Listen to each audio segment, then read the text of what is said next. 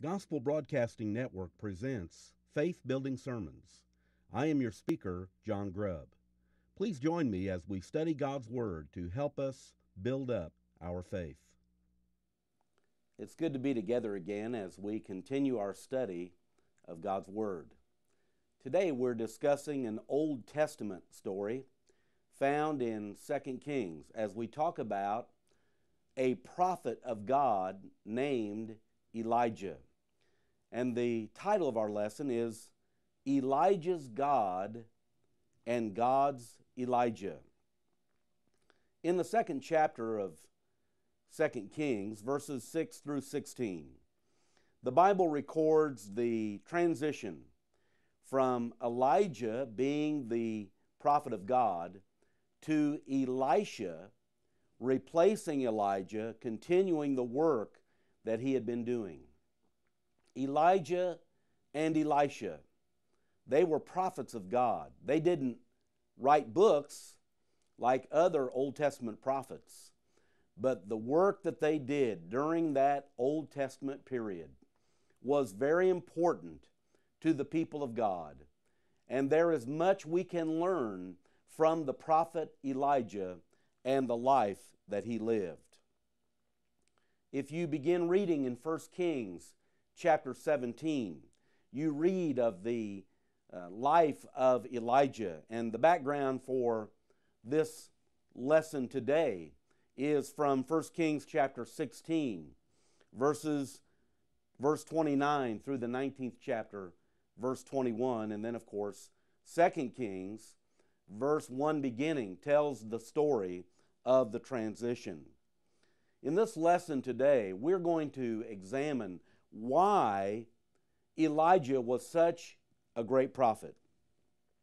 During this period of time, Elisha was in a state of uncertainty as he stood there on the bank of Jordan with the mantle of Elijah. 2 Kings chapter 2, verses 13 and 14.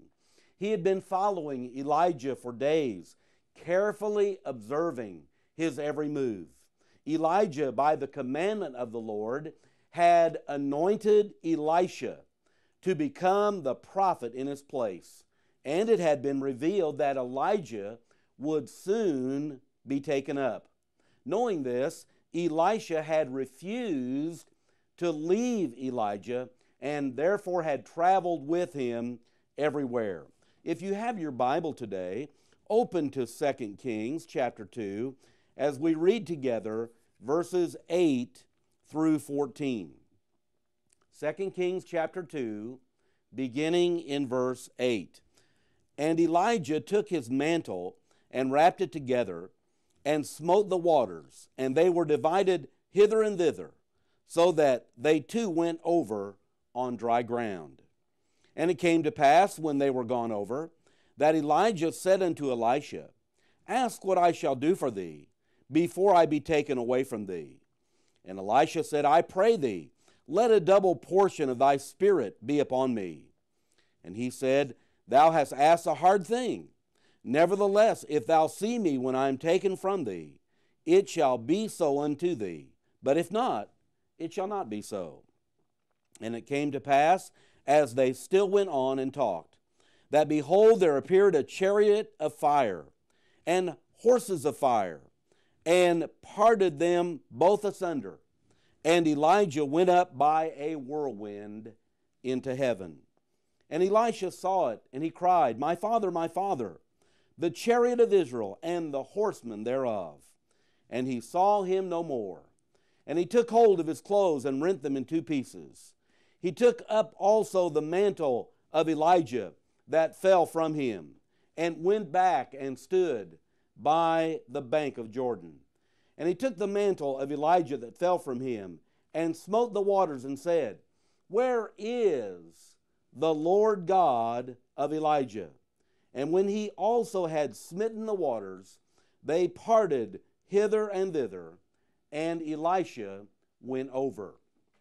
So we read here of the transition that was made. And note what Elisha says, Where is the Lord God of Elijah? So today we're talking about Elijah's God and God's Elijah. And we're going to note some principles from this passage of Scripture that will help us to understand things that will help us in our life today.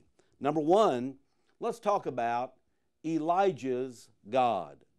What shall we look for in Elijah's God? What are some of his characteristics? What kind of God is he?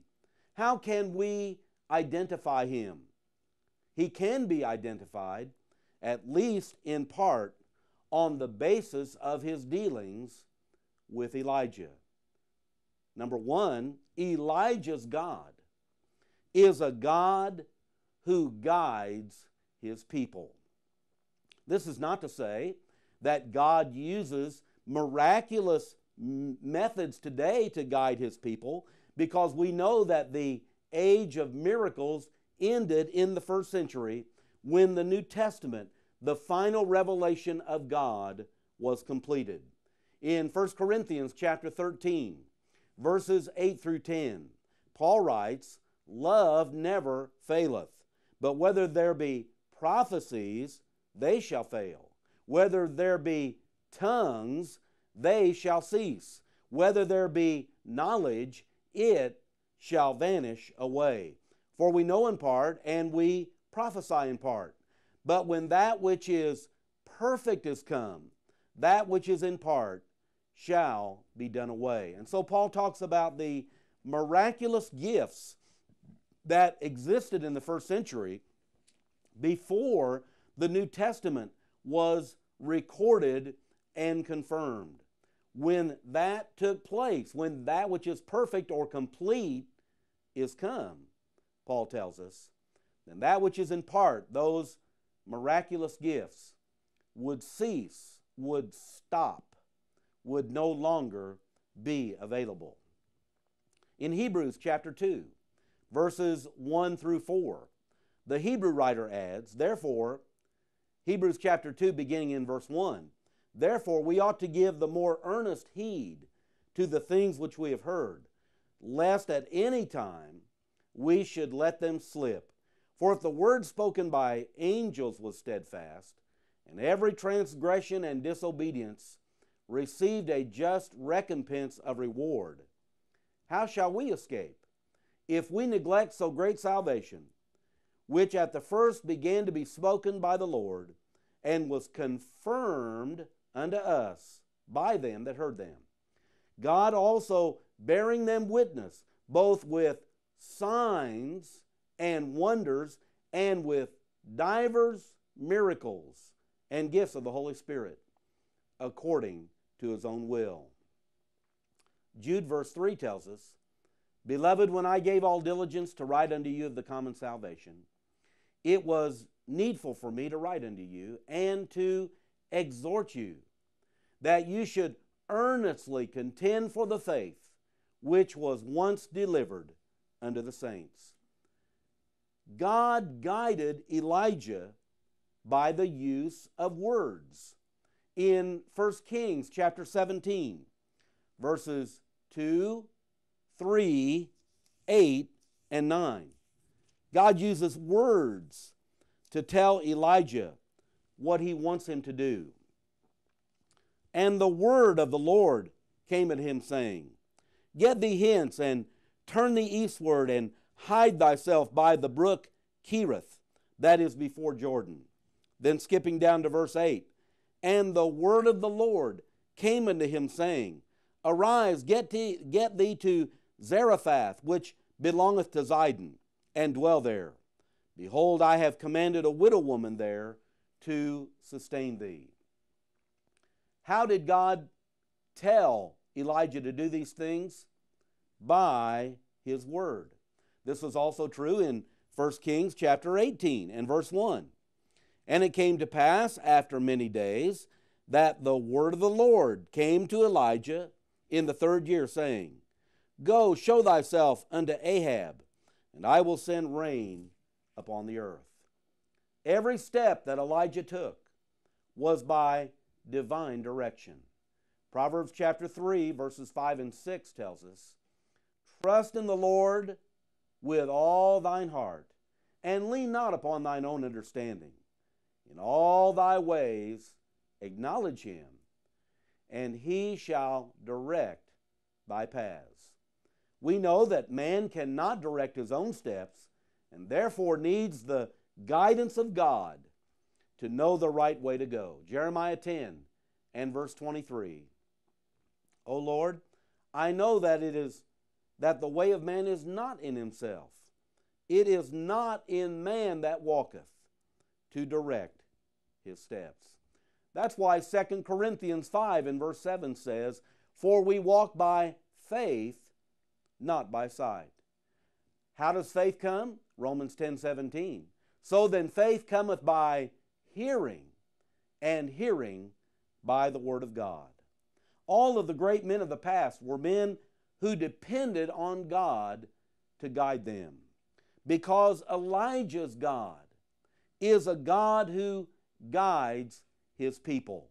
And God continues to guide his people today. All we have to do is open the pages of the New Testament and learn what God wants us to do for him. He will guide us as we seek his will. Elijah's God is a God who hides his people. He protects his people. Again, this is not something that God does today miraculously, but by providence. When Elijah needed a place to hide from the vicious wrath of Ahab and Jezebel, God hid him. Once God hid Elijah, Ahab and Jezebel were not able to find him. Time would not permit us today to name all of those that God hid in time of trouble and danger. You can think of Moses as a baby. God protected him from Pharaoh. David hiding in caves from King Saul when Saul wanted to take his life. Jesus, both as an infant and as an adult, as he was on the earth, God providing protection for him. Thinking of all the examples of the Apostle Paul on occasions when God protected Paul from danger and disaster. Hebrews chapter 13 and verse 6 tells us, so that we may boldly say, the Lord is my helper, and I will not fear what man shall do unto me. Elijah's God is a God who provides for his people. He guides his people. He hides his people. He provides for his people. In 1 Kings chapter 17, verses 4 through 16, Elijah is provided for by God during a drought. He's fed by ravens. He's fed by a widow. God provided the Israelites with manna when they were in the wilderness for 40 years. God provides for his people. Psalm 37, verse 25. I have been young and now am old. Yet have I not seen the righteous forsaken, nor his seed begging bread.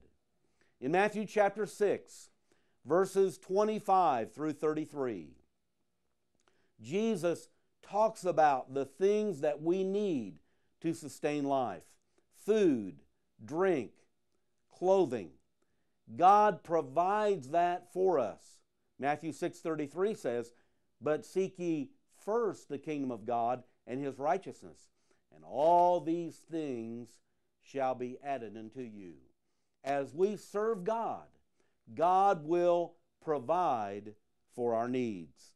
Luke 6 and verse 38 also adds, give and it shall be given unto you. Good measure, pressed down and shaken together and running over, shall men give into your bosom. For with the same measure that ye give, it shall be measured to you again. God provides for those that live for him. 2 Corinthians chapter 9, verse 8. And God is able to make all grace abound toward you, that ye always having all sufficiency in all things may abound unto every good work. Note the word all in that passage, mentioned over and over again. God providing for His people. And so when we talk about Elijah's God, we recognize the care and the concern that He shows for us. Secondly, we look at God's Elijah. Whenever and wherever you find God's Elijah, you will find a man who prays. In James chapter 5, verses 16 through 18, James uses Elijah as an example of prayer. He says, "Confess your faults one to another, and pray for one another that ye may be healed. The effectual fervent prayer of a righteous man availeth much." Note what he says beginning in verse 17. He says, "Elijah was a man subject to like passions as we are, and he prayed earnestly that it might not rain. And it rained not on the earth by the space of 3 years and 6 months. And he prayed again, and the heaven gave rain, and the earth brought forth her fruit." This is also illustrated in the contest on Mount Carmel as recorded in 1 Kings chapter 18, verses 36 through 38. It was on that occasion that Elijah wanted to show the people who was the true God. Was it the God of Elijah, or was it Baal? And so on that occasion, the Bible says it came to pass at the time of the offering of the evening sacrifice that Elijah the prophet came near and said, "Lord God of Abraham, Isaac, and of Israel, let it be known this day that thou art God in Israel, and I am thy servant, and that I have done all these things at thy word. Hear me, O Lord, hear me, that this people may know that thou art the Lord God, and thou hast turned their heart back again." That's verse 37 of 1 Kings chapter 18. And then verse 38 of that chapter. "Then the fire of the Lord fell and consumed the burnt sacrifice, and the wood, and the stones, and the dust, and licked up the water that was in the trench." In these 3 verses, we see Elijah once again availing himself of the privilege of prayer, because God's Elijah is a man who prays. After this contest, Elijah prays again to bring back the rain that had been stopped for 3.5 years. Not only was Elijah a man of prayer, but other great men of God prayed as well. Thinking of Paul and Peter, David and Daniel, Moses, and of course the perfect example given to us by our Lord and Savior Jesus Christ in prayer. God's Elijah is a man who prays. God's Elijah is also a man who obeys. Each time God commanded Elijah to do something, even though he did not necessarily want to do it, he obeyed. When we find a man today like God's Elijah, he will be a man of obedience. He will not complain or offer excuses, but he will obey God's will.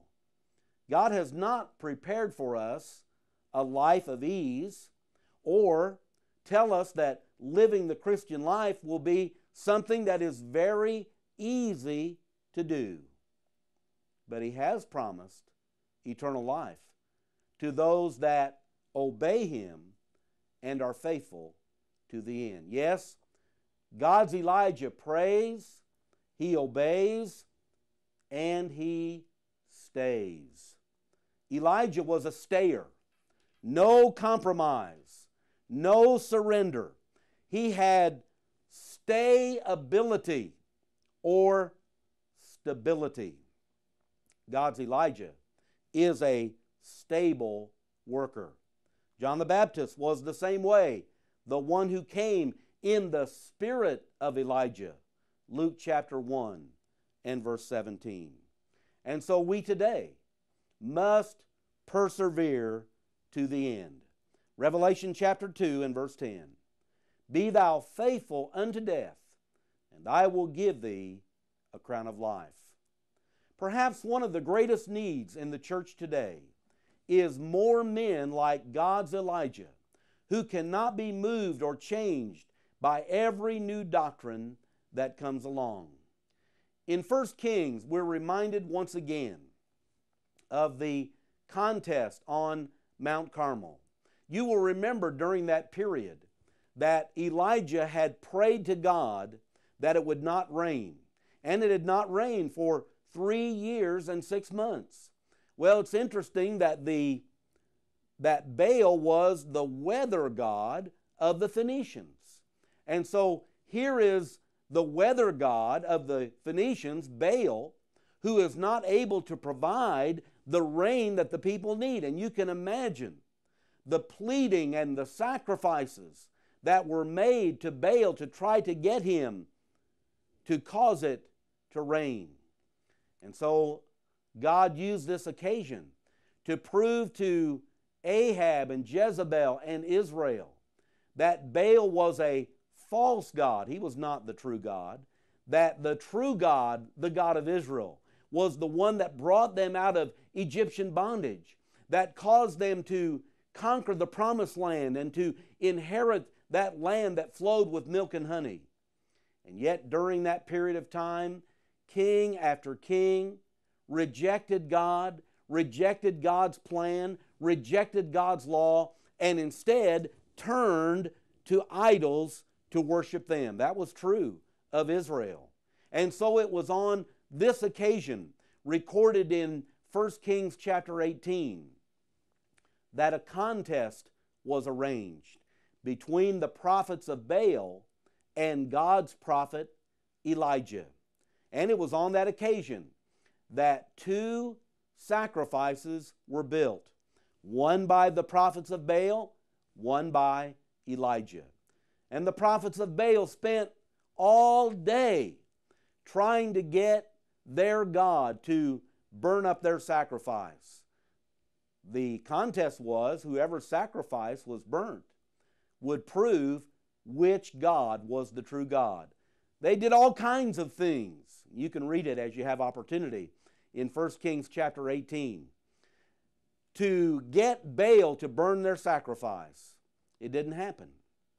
And so finally, Elijah, not only had he built the sacrifice of stone and wood and had the animal on the top, but he dug a trench around the sacrifice and poured 12 buckets of water in that trench.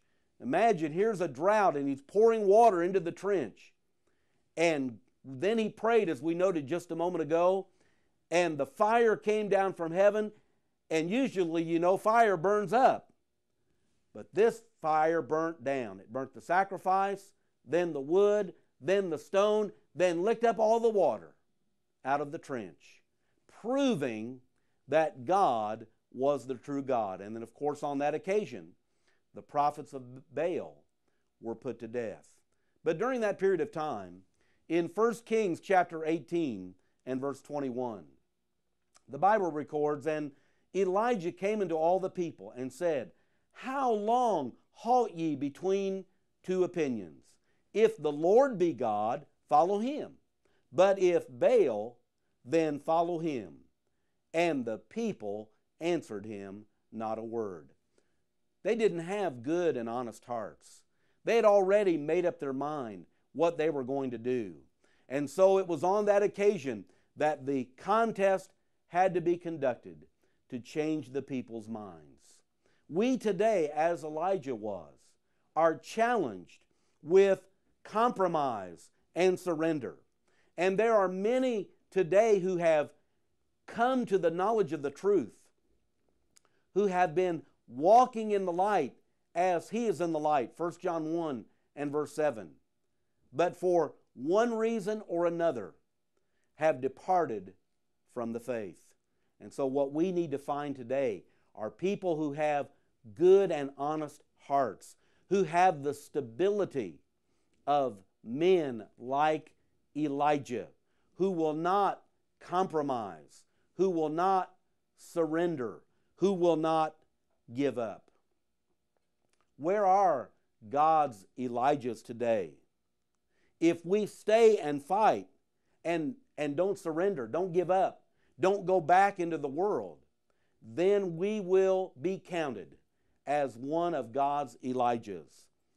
God's Elijahs will stay and fight to the end. And so it is our plea, if you have not yet obeyed the gospel of Jesus Christ, you haven't begun your trip to heaven. And so in order to begin that trip, you need to believe the gospel of Jesus Christ. You need to repent of your every sin. You need to confess your faith that Jesus is the Christ, the Son of God. And then to be immersed in water, your sins can be washed away. You will be added to the Lord's church. You will be in Christ, where all spiritual blessings are found.